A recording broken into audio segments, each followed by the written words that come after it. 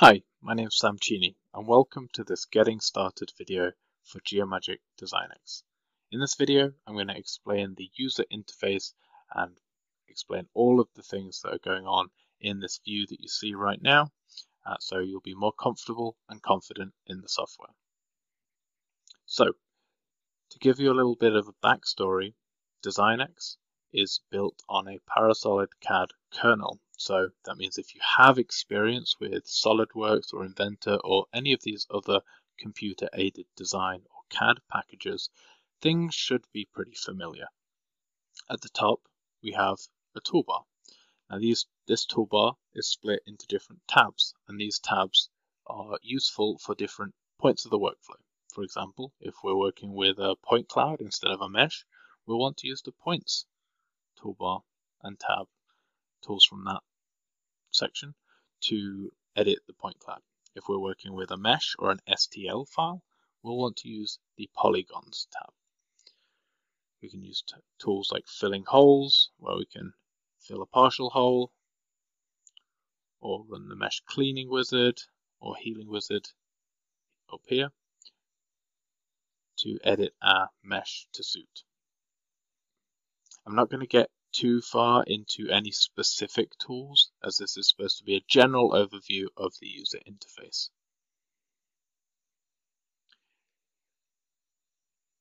Along with the toolbar, on the left-hand side, we have our tree menus. So at the top, we have our feature tree.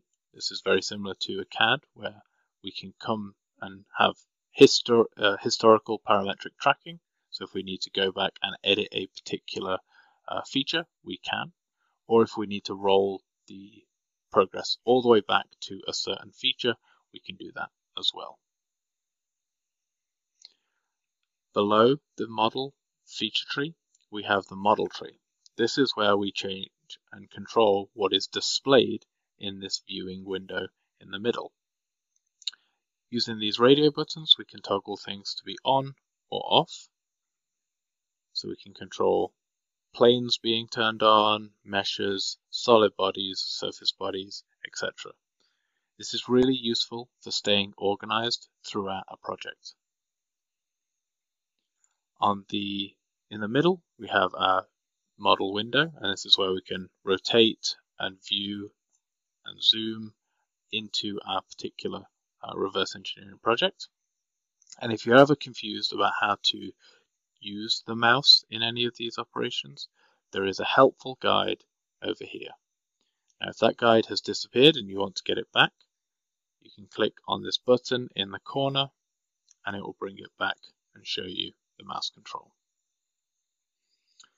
At the very top, we have another toolbar. This is the first three tools here are for controlling what is displayed. So if we want to change our mesh to display with shaded with edges, we can do that by changing which is selected there. This one is for the CAD or the solid objects, and then this controls how we want our entire model to be displayed.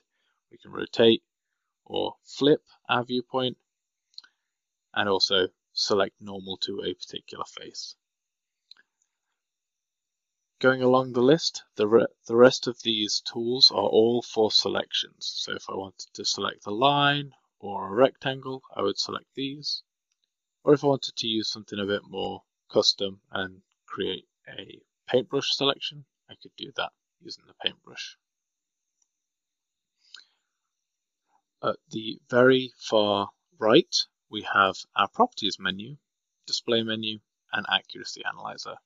This gives us specific information about what we have selected. So I've selected here for this example my mesh, and maybe I want to change it from blue to a different color. I can come to my material, select those three dots there, and then change my color to green or yellow. The display menu is great for creating custom displays, changing how many lights are on in the scene, for example.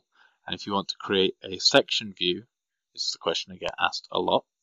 If If you want to create a section view, we've called it View Clip in the software, and you select the Set button, select the plane that you're interested in using the cross section, and then you can use this to create a custom cross section view that you can then use to look inside your part.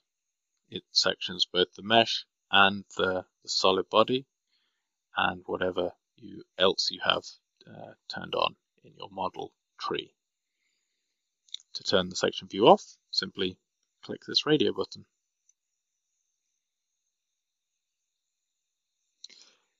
Finally, the Accuracy Analyzer is a really helpful way of getting visual feedback throughout your reverse engineering project. You can turn it on, change the level of tolerance using this slider scale here, or if you want to look at some more properties or determine which scan data you want to compare with, you can change all of that in this settings menu on the right. Now, what happens if you accidentally close out of all of the helpful displays and menus? Well, don't fear. If you want to bring them back, simply go down to the console menu, right-click. My apologies. The console is also something that you can toggle on and off. So come all the way down to the very lowest menu, right-click, and then you should be able to select all of the things that you have previously turned on or off. So if you've lost a particular tab, this is how to get it back. Another helpful tab is the Help. This is next to the Feature Tree menu, but I don't typically use the Help in this instance. I actually use the Help contextually. So say I'm doing a mesh sketch and I want to learn more about the mesh sketch tool. Well, if I press F1, sometimes you might have to press the Fn and then F1, depending on how your keyboard is set up. It will pull up a contextual help. So I've got the help specifically around the mesh sketch tool. Now, if I was in the automatic segmentation tool or the regioning tool, I can press F1 again, and instead of the mesh sketch, it now pulls up the automatic segment tool help guide. So that's really useful when you're just getting started to know how to quickly get some help when you need it.